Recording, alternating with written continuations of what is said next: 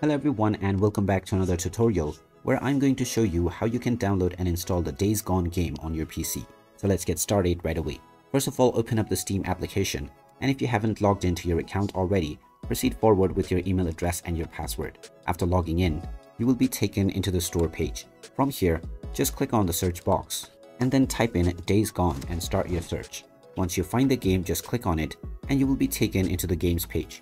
You can now watch the trailer and check the reviews, and when you scroll down, you will find the Add to Cart button. Go ahead and click on this and then click on View My Cart. Now click on the Continue to Payment button and you will now be allowed to choose your payment method.